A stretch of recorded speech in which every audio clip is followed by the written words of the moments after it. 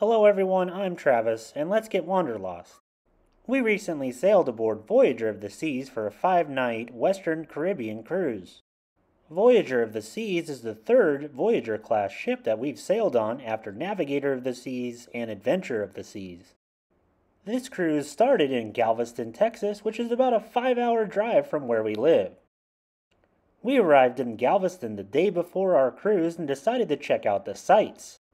We took a walk from the Strand District where our hotel was all the way to the other side of the island to check out the Pleasure Pier. I had been talking about it for a couple months that I wanted to take Nicole to Bubba Gump Shrimp Company because she had never been before and I hadn't been since we lived in Orlando. I know what you're thinking. Who goes to Bubba Gump when you're on Galveston when there's so many good seafood restaurants? That's like going to France and eating at McDonald's or getting Starbucks coffee. I don't know who would do that. To be perfectly honest, the food at Bubba Gump's was actually pretty good, especially for a chain restaurant. I had the shrimp basket, Nicole had the stuffed shrimp, and we definitely reordered what we had. We were going to walk along the water after we ate, but the weather was awful. It was super windy, and this was pretty much going to be a common occurrence during this trip. The wind was blowing so bad that I was struggling to even hold my phone up to take these videos. So we decided to walk, or pretty much run, back to the hotel on the other side of the island, and we were staying at the Tremont House in the Strand District. We've stayed at the Tremont House before for other cruises that we've taken, and it's one of my favorite pre-cruise hotels. The Tremont House actually offers a park and sail package if you book on the Marriott Bonvoy website or app, which is what we did. The park and sail package is a $100 add-on to your room fee, and it basically covers 10 days of cruise parking and transportation to and from the port. We were upgraded to a 1-bedroom king suite, and this room was definitely awesome. The main living room area was very comfortable and excellent for just relaxing before the cruise, and the bedroom was super comfortable. I don't even remember falling asleep. The bed was that good. Like a big, fluffy cloud. I laid down and within 5 minutes I was pretty much out. I didn't wake up until the morning when we had to get ready. From the service to the room to the food on site, the Tremont House has a lot going for it. It is definitely one of our favorite pre-cruise hotels, and I would recommend it over just about every hotel on Galveston Island. For dessert that night, we walked around the corner to Le King's Confectionery and got some ice cream. Le King's is a staple in the Strand District on Galveston Island. It is definitely worth a visit. The ice cream tasted homemade. It tasted something like my grandmother would make. I loved it. I had the lemon custard. Definitely recommend it. The next morning for breakfast, we had actually gotten some donuts from Tim Hortons in Houston. My family is originally from Western New York, and when I heard there was Tim Hortons in Houston, I was both confused and excited, so we definitely had to stop on the way to Galveston to pick up some donuts and some drinks.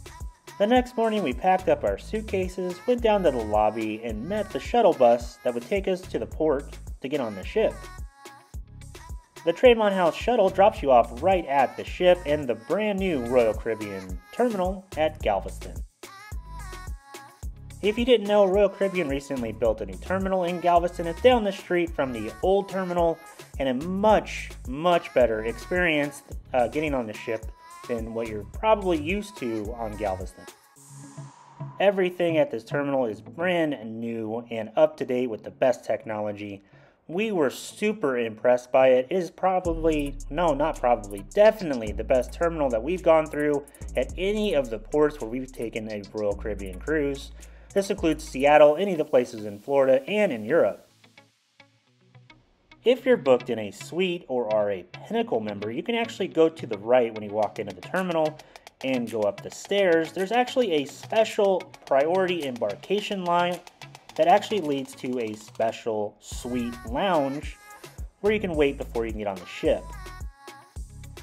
The suite lounge is very comfortable. It actually has a coffee and snack station, so if you're hungry or thirsty, you can get something there. Basically, you wait here so they can scan your passports and make sure you're completely ready to get on the ship.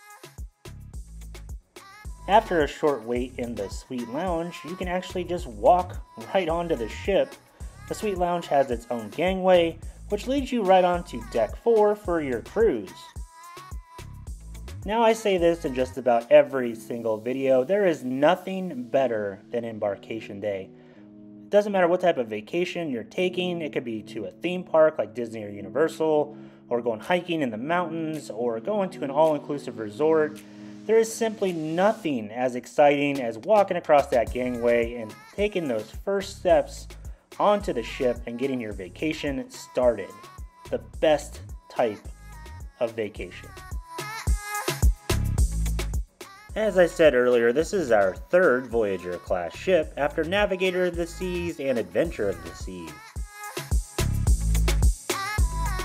Voyager is the oldest Voyager class ship and was released in 1999. As the first impressions of the ship, you can tell that Voyager of the Seas is one of the older Voyager class ships. The art and design and overall decor of the ship is a little bit dated compared to some of the newer ships in the Royal Caribbean fleet. You can also tell that Voyager of the Seas went through one of the more recent amplification remodels back in early 2020 before the shutdown. There's a mixture of modern type shops and decor with the older later 90s, early 2000s vibe of the original setup of Voyager of the Seas. The ship is incredibly easy to navigate, besides some of the upper levels where you can tell they added additional staterooms and kind of moved some stuff around from the early days of this ship. The only downside with Voyager is it does feel a little bit hodgepodgey with different types of updates mixed in with the older stuff, and it feels like it's just missing things. Like there isn't a Playmakers on the promenade, there isn't a quick service type restaurant like El Loco Fresh, there's no Johnny Rockets. It's missing something that would make it a little bit better compared to, say, Navigator or Mariner of the Seas. But overall, it has a good vibe, it looks like a good ship, and we were impressed from the get-go with Voyager of the Seas. As you can see in this video, we are doing the safety briefing, or the mustard station, as soon as we got on the ship. Make sure you do this because the ship cannot leave port until everybody has. Watch a couple videos in the app and then go find your muster station. Ours was in the main dining room, and then they'll scan your SeaPass card and you'll be good to go. As is pretty common with our bookings, on this cruise I got the soda package and Nicole got the refreshment package because we really don't drink that much alcohol. Nicole loves her coffee and espressos and I like soda, so it works out. One thing to be mindful with on Voyager of the Seas is there is no Coke freestyle machine, so if you want a soda, you do need to go to a bar and ask one of the bartenders to give you one. If you've ever booked a cruise out of Galveston, Texas, there's one thing you should know, especially if you have the deluxe beverage package, is that there's a limited menu until you get more than 12 nautical miles outside of Texas waters. And this is for some Texas laws around alcohol sales. But don't worry, you can still order drinks and the menu isn't that bad. Let's move on to our stateroom. We booked a suite guarantee on cruise.com and we were assigned room 1640, which is a junior suite on deck 10. We wanted to book a suite on Voyager of the Seas for a couple different reasons. The first one is kind of selfish. We were 10 points away from diamond status with Crown and Anchor, and with double points when you book a suite, that pretty much got us there on this 5-day cruise.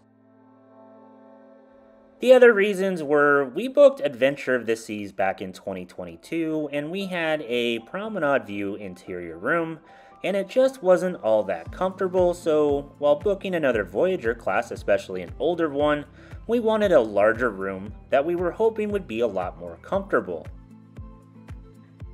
With the couch, 2 chairs, and a more comfortable bed, we got just that. We also got additional room in the larger room for our suitcases and stuff, especially with the large walk-in closet. And of course, the larger balcony, so Nicole could sit out there and read her books and just enjoy the Caribbean or the Yucatan warm air as we escaped from cold, cold Texas. The last reason was to kind of see what a suite was like on an older ship that did not have the Sea, Sky, and Star class designations like the Quantum and Oasis and Icon class ships have. If you didn't know, and you're used to booking, say, some of the newer Royal Caribbean ships, the older ships do not get as many suite perks as some of the newer ships do. So when you book a junior suite on an Oasis class ship, you get Coastal Kitchen, which is an amazing restaurant. There is no Coastal Kitchen on the older ships, so you don't get that perk. You still get the espresso maker, the larger room, and a larger balcony, and a priority embarkation, and that's kind of it. Overall, we like the room. Besides the hot water situation, you can also watch our room tour on our channel, which was posted before this video. One of the really cool things about Galveston and sailing out of Galveston is you can actually see quite a few dolphins. Each time that we've sailed out of Galveston, we've stood on our balcony or on the top deck and just watched the dolphins play near the harbors. There's a ton of them, almost as many dolphins as there was when we sailed out of Los Angeles on Navigator of the Seas. So make sure you grab your binoculars and your cameras and then kind of check out the water near the harbor area. You'll definitely see some dolphins jumping out of the water. And it's one of those can't miss things about sailing out of Galveston, especially in the earlier months of the year. One of the other things that I really like about sailing out of Galveston, and this was similar to sailing out of Los Angeles, is the Warship Museum right at the edge of the Galveston Harbor. Make sure you're on the deck or on your balcony as you're leaving. You'll check out the submarine and the battleship that are out there. Let's move into talking about the entertainment options aboard Voyager of the Seas. As with some of the other ships in the Royal Caribbean fleet, they do a parade down the promenade. It's unfortunately Anchors Away again, which is on several different Royal Caribbean ships. Really hope they change it up eventually. Voyager has two stage shows. One is Broadway Rhythm and Rhyme, and the other one is Music and Pictures. I would say these two shows are kind of just okay, kind of average. Not what you would find on an Oasis class ship for sure. On this sailing of Voyager of the Seas, there was actually two headliner acts. The first one was a magician, and as soon as I heard that, I was like, please don't let it be Jamie Allen. If you watched our Odyssey of the Seas videos, you understand how much I do not like Jamie Allen. But fortunately for me, it was Ed Alonzo. Ed Alonzo used to be on Saved by the Bell. He's toured with Britney Spears and Michael Jackson. His show was actually really good and it was funny as well. I enjoyed it. I was so glad it wasn't Jamie Allen. Ed Alonzo did a really good job. The other headliner act was a comedian. His name was Greg Brent. You may know him as one of the writers of that book and the movie He's Just Not That Into You. He's also did a little bit of consulting work for Sex and the City. I've seen his comedy acts a bunch kind of on TV and stuff. He does a lot of the same jokes you would if you were just to Google Greg Brent and watch his specials online. But it was a good show. He did a really good job. He's super funny.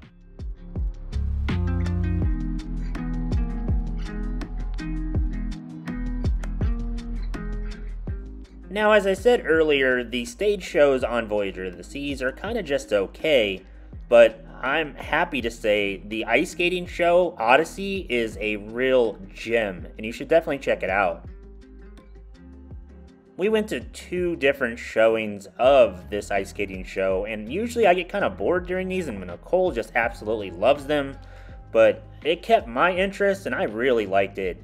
It's almost as good as the show on Oasis of the Seas, so I definitely give this my recommendation. Check it out, it's really good.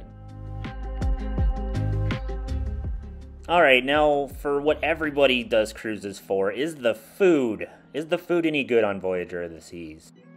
Now we'll start in the Windjammer, which is the buffet aboard Voyager of the Seas.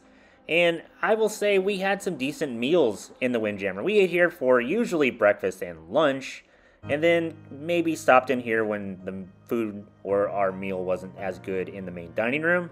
My favorite meal here was the Asian night when they had dumplings, and after that it's pretty basic cruise buffet food. It's not going to win any awards, but it was definitely good. I wouldn't call it bad at all. It was definitely worth going to. I recommend getting to the Windjammer when you first open or right before it closes. That's usually when the least amount of people are there, and you can score one of those nice window seats near the back of the ship.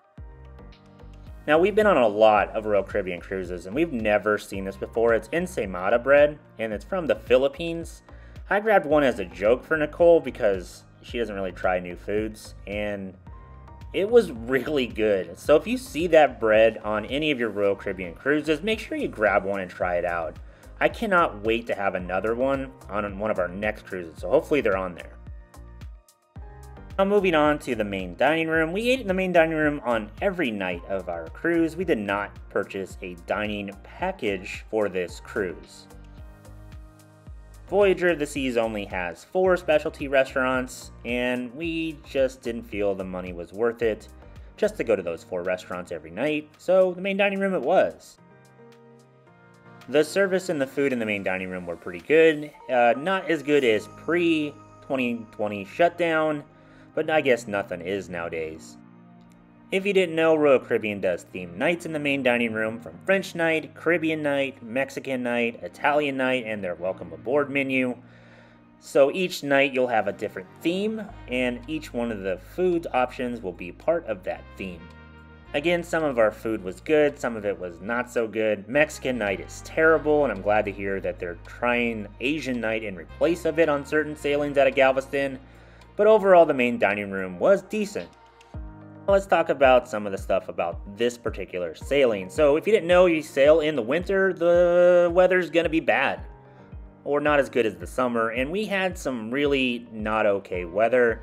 It was raining, it was windy, as you can tell by looking at that swimming pool, it was really rough. And when they put the sick bags in the stairwells, you know it's not a good time at sea. And like I said earlier, that bad weather is a definite theme of this cruise.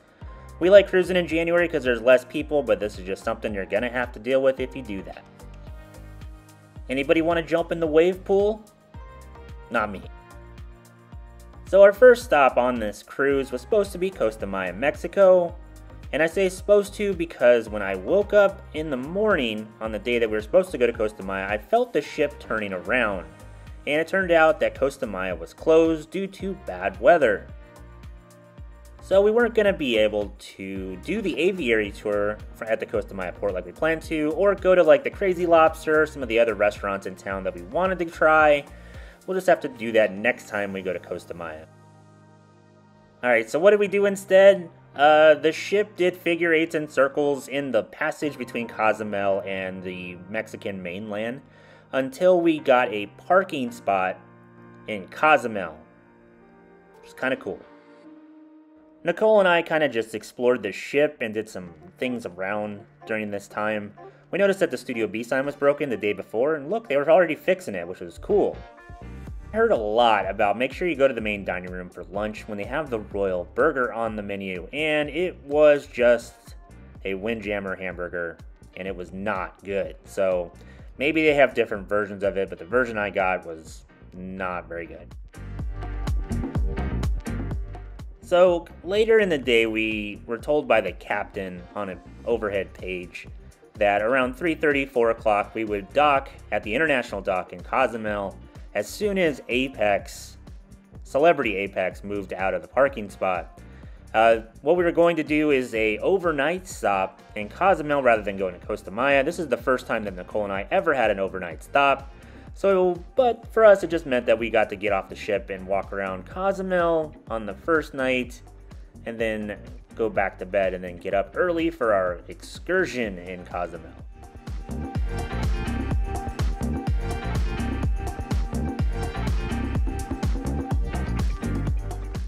We were parked next to Celebrity Ascent, which is one of the newest ships in the Celebrity line. We definitely want to try out those ships. Ascent, Beyond, and the new ship Excel are supposed to be amazing. If you didn't know, Cozumel has 3 cruise ports. They have one downtown where some of the smaller ships like Enchantment of the Seas will dock at. They have the middle one, which is where Royal Caribbean usually sends its larger ships. Royal Caribbean includes Celebrity. And then they have the end one, which is where Carnival sends their ships and Princess ships to as well. The one that Royal Caribbean uses is the International Cruise Dock, and it has a shopping center right after security that you can kind of walk through and do a bunch of shopping and possibly eat some food as well. Of course, Cozumel kind of has a trinity of cruise ship shops. They have Diamonds International, they have Carry Aloha, Del Sol, and then now the new one that they're adding to that is Effie, which is on a lot of Royal Caribbean ships as well. We like to find these shops on the ports that we go to, just because it's funny and you hear about them so much, at least you used to back in the day when you would cruise before the shutdowns. Nicole and I just kind of explored the Cozumel port and all the shops. We did some shopping and just kind of walked around and just enjoyed being off the ship for a little bit on that first night in Cozumel. The port has a duty-free shop. It has a lot of knickknacks. It has plenty of places to buy Mexican vanilla and alcohol and just about anything you would normally find in a cruise port. We usually just walk around and kind of check some stuff out. You can also get food here. There's a Margaritaville and a few other restaurants as well. Nicole and I booked an excursion for Cozumel on the Shore Excursions Group website. We booked the Jungle Jeep Adventure to the Jade Caverns with a snorkel option, and this was about $80 per person for this excursion. This excursion was kind of a compromise between the two of us. I wanted to drive a Jeep through the jungle, Nicole wanted to go snorkeling, so we did both. Or we thought we were going to do both. So we got up early and then walked across the street from the International Cruise Port over to the Mayan Plaza, which is where there's a gigantic Mayan pyramid in the middle of it. We had to meet our guide here and then wait for other patrons, and then we were told that the other people that we were supposed to do this tour with didn't show up. So our guide said he was going to give us a personalized tour of Cozumel Island, which sadly meant I was not driving the Jeep like I wanted to do. I was kind of disappointed about this. I really wanted to drive the Jeep, but I wasn't going to let it ruin our experience with this excursion on Cozumel. Our guide was really good. He took us to a few of the cenotes around the cruise ship area, which these are essentially underwater caves with natural spring water. He told us that this cave right here actually goes really far underneath the ground and then basically connects to another cenote and a few other places, and it just gave us basically a history lesson of the area as well. I had to get a video of this little crab walking through the jungle. It was really unexpected because you normally expect to see crabs, I don't know, in the ocean. But just to have one walking next to us in the jungle area was kind of cool. From the cenotes, we drove south, basically to the southeast side of the island, where the waves were really big and powerful, and it was actually really windy. The first stop on this side of the island was to a little mojito stand, which was like the only stand in the area, and we had some real, fresh, homemade mojitos. Some of the best mojitos we've ever had basically in any of our travels anywhere. This guy was a master at making mojitos.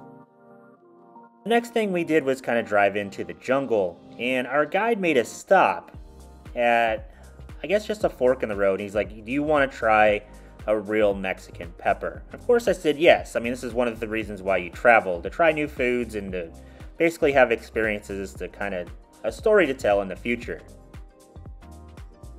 Wasn't really expecting our guide to kind of walk into the jungle to find one of these peppers, and what he brought to us I wasn't expecting either. It was the smallest pepper I've ever seen.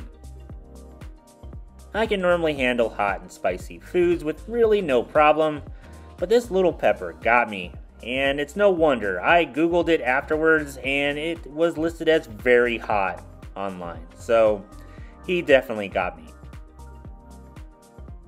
One of the next places that we went to was a cave system, or a cavern system, where we were told that Mayans used to live. And there was a lot of Mayan artifacts and different displays within this cave. It was really cool to see. Do I know if this stuff is real or not? I don't know. I'm going to take his word for it. But it was interesting, especially the history of the area that he told us. There was also some bats in these caves, and one flew at me and I ran away, and Nicole laughed at me really hard.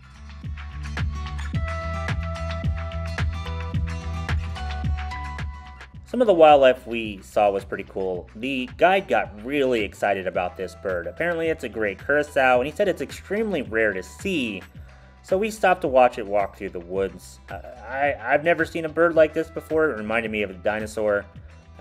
Really cool, a unique experience for us.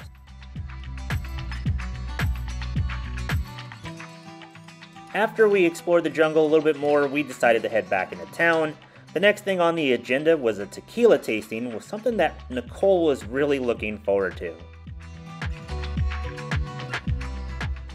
At the tequila tasting, they gave us a bunch of different types of tequila, everything from like your standard tequilas all the way up to your flavored tequilas with strawberry and other fruits and stuff.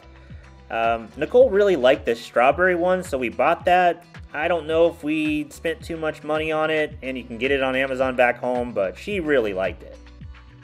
Now we were heading to do the snorkeling. I was hungry, so we stopped to get some street tacos at a little resort across the street from the snorkeling area. Tacos were pretty good. I wish I had more hot sauce on them. Maybe I needed to go out in the jungle and find some more peppers for it. Now it was time for what Nicole was really looking forward to, which was the snorkeling. We walked across the street with our snorkel gear, and this was part of the Coral Reef National Park inside Cozumel. A really nice area, even though it was really not beachy, more coral. And he had to find a spot to kind of walk into the water. The wind had been blowing, so there was a lot of waves, but the water was warm and it was actually pretty shallow. You could basically walk waist deep way out. I didn't really partake in the snorkeling. I'd rather just stand in the water and kind of enjoy being there. Nicole absolutely loved the snorkeling. She saw so many fish and different types of fish and wildlife out there. We used our GoPro, and the footage was really good from it.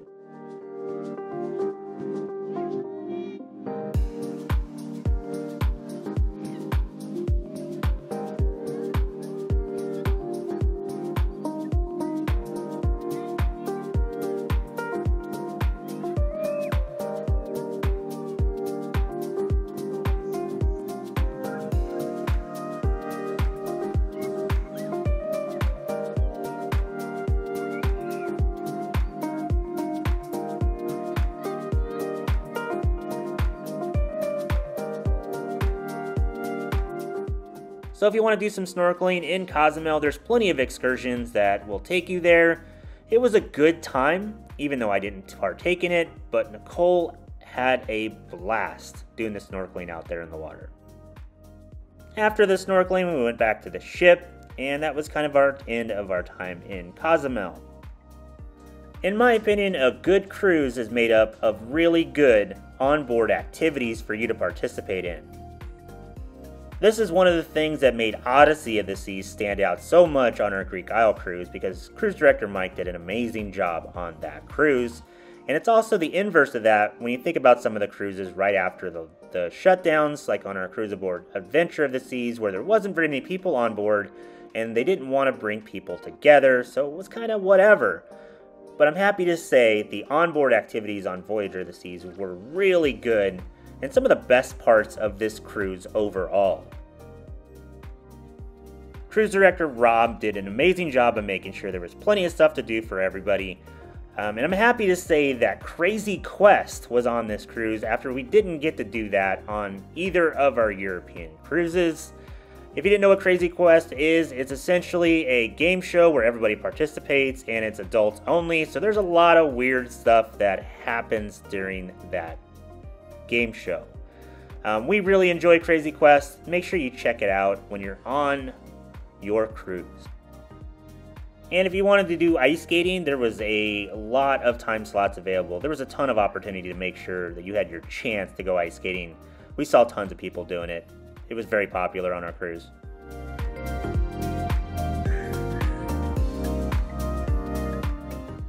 The Star Lounge is where most of the onboard activities took place, besides trivia and some of the piano bar type stuff. This lounge is right above the Royal Theater, and this is where Perfect Couple, it's where Battle of the Sexes, this is where your Harry Potter trivia took place. They have live bands playing there. The Star Lounge is essentially the place to be on this cruise ship. It was packed almost every single night. We highly recommend getting to any event in the Star Lounge early so you can get a good seat. A few times that we ended up there for like karaoke and stuff, we had to stand in the back of the room, and it wasn't as good as if you were sitting near the stage or the dance floor area. So Star Lounge is awesome. Tons of good activities in the Star Lounge as well.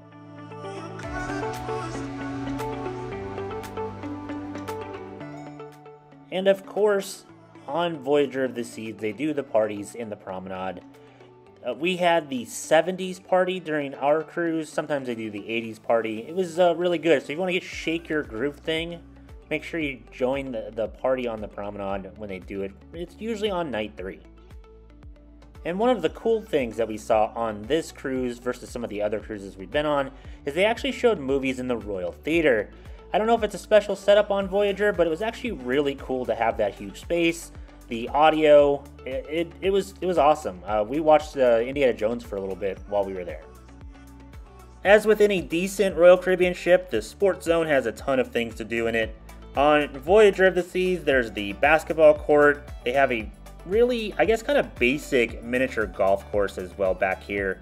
And during one of its recent remodels, they added 2 of the Perfect Storm water slides as well. And it wouldn't be a Royal Caribbean ship, I mean at least a newer Royal Caribbean ship, without the flow rider. It's in the way back of the ship. You have the rock climbing wall. There's just a bunch of stuff to do, and when the weather's nice, this area is usually got a ton of people in it. I'm having the most fun that they could possibly have on a cruise ship. So if you're looking for something a little bit more physical, like water slides and basketball and rock climbing, Voyager of the Seas has you covered. If the weather's good, that is. If it's the middle of January and the waves are really bad, don't expect this area to have a ton of people and a ton of stuff to do. Now, if you watch a lot of our videos, you know I like to talk about the merch that's available on Royal Caribbean ships, and specifically in the Brandon logo shop, because we all love our souvenirs. Now, Voyager of the Seas is an older ship, but it does look like they are updating the merchandise available. It doesn't seem like it's all the scratchy, older design, generic t-shirts. There's actually some really nice stuff here, and a ton of Crown and Anchor Society shirts that I wasn't expecting to see, and I haven't seen on any other ship. So if you're looking for a souvenir or something to take home, a nice magnet or a good t-shirt, there's actually some decent options on Voyager of the Seas. Check it out, it's in the logo shop right on the promenade. Now, let's talk about the storm. Nicole and I have been on a bunch of different cruise ships and done a bunch of different sailings. We've been through some storms, like on our trip to Alaska, but we have never been through a storm like what we experienced on Voyager of the Seas. We came out of the second time we went to the ice skating show and noticed that there were signs on the doors on deck forward telling you not to go outside, basically closed due to weather. The windjammer, and food started falling off of the buffet, and we have never seen that before. The ship was rocking pretty good and then kind of listing a little bit to each side. It was very loud when the food pans would just come crashing off of the buffet tables. This little clip right here is kind of funny because you can see the pin and my soda kind of slide across the counter there, and then a giant section of like the bus station where they put all the dirty trays and stuff in kind of fell over, and you see that lady, how much the ship is leaning based on how they're walking. Just unusual, and out of nowhere the ship started rocking this bad. We've never experienced anything like it. It was like a theme park ride. That's what it felt like. Every time the ship would lean to one side, you're like, am I at Disney or Universal or am I on a cruise ship right now? The wind was howling outside, and the ship was rocking. The water in the pool was coming out. There was waves crashing up to like the 5th, 6th, some people said the 7th deck. It was an incredible storm, something we've never seen before on a cruise ship, and it kind of makes sense when you're cruising in January in the Gulf of Mexico. You can't expect good seas during that time. We had a balcony on deck 10, and as you can tell, the drainage on the balcony wasn't that great. A lot of the rain and wind was blowing water onto our balcony, and it was collecting. We had probably 4 inches of water on there, and it started to come underneath the door into the carpet. We had to put a couple towels down to kind of soak it up, and then later I did my best to kind of see if the drain was clogged and try to get it to drain a little bit.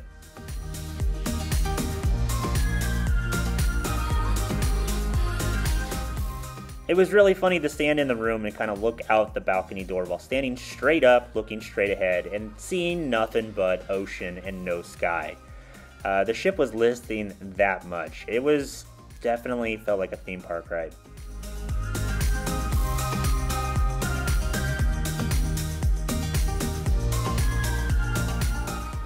Now the other thing is displays fell over, a bunch of stuff in the liquor store broke, and unfortunately 6 slot machines fell over in the casino and I guess hit some folks. Some people were injured, we were not, but it was probably scary for a lot of people. For us, it was a lot of people watching, and it gave us a real story to tell about this cruise. It made it very memorable. We'd never experienced a storm like this, and we hope, I guess, never to experience another one like this, but overall, it made this trip very unique for us. So that wraps up our cruise aboard Voyager of the Seas. It was a pretty fun cruise with some really bad weather. Overall, we did have a really good time. And we would recommend Voyager of the Seas for your next cruise and this Western Caribbean itinerary of going to Costa Maya and Cozumel. Just be mindful that if you're sailing in the winter months, you may get some rough seas like we did, but even the bad weather didn't ruin the time that we had. Now, you're in Galveston, or if you're taking a cruise out of Galveston, you're looking for some other things to do either before or after your cruise. We went to the Moody Gardens after we got off the ship. If you're ever on Galveston Island and you see the gigantic pyramids, that is Moody Gardens, and what is there is actually an aquarium and a rainforest display.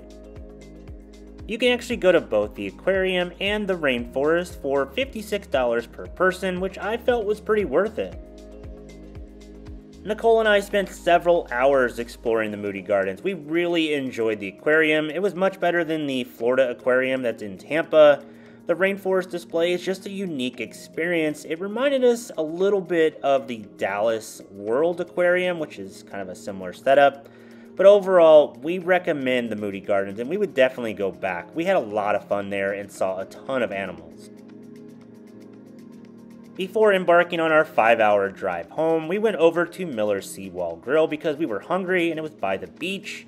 The food there was very good. We tried a bunch of different types of seafood, and I really liked the crab Benedict. We recommend it, so if you're in Galveston, you're looking for a really good place to eat, can't go wrong with Miller's Seawall Grill. So that'll wrap up our voyage on Voyager of the Seas. It was a really good ship, we enjoyed our time, and it was a good vacation, minus the bad weather of January. If you have any questions about this trip or any of our other trips, please leave them in the comments section below. And as always, make sure you like and subscribe.